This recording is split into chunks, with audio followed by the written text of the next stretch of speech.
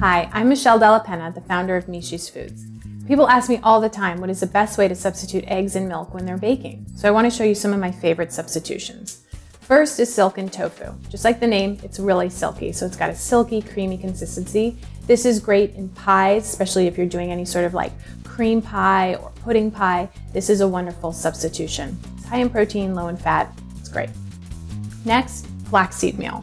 Flaxseed meal is really nutritive. It has protein, fiber, omega-3s. So you can make a flax egg in lieu of real eggs.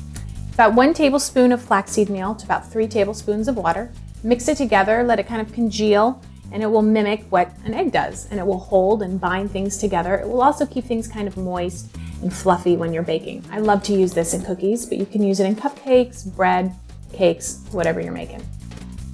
The next substitution is egg replacer. So you can buy this box at pretty much any market. One box will last you a lifetime, I promise. You'll never end up using all of it.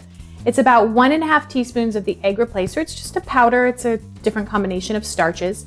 With about 2 tablespoons of water, you mix it together and again, let it set, and it will kind of congeal together, and you can use this in any recipe that egg is called for. I've used it in coffee cake, I've used it in, birthday cakes, cupcakes, and it's always seamless. It's a really great substitute.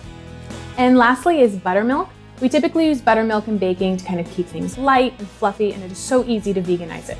So you need about 1 cup of your favorite non-dairy milk, 1 teaspoon of apple cider vinegar. Set it aside to let it curdle, and you will have a really rich, light, fluffy, delicious end product, I promise. So there you have it, everybody. I hope that you feel really confident now doing vegan baking. You have all the substitutes at hand. You have everything that you need. So go check out my website, mishisfoods.com, for all of these recipes and many more. Thank you for watching, and I'll see you soon.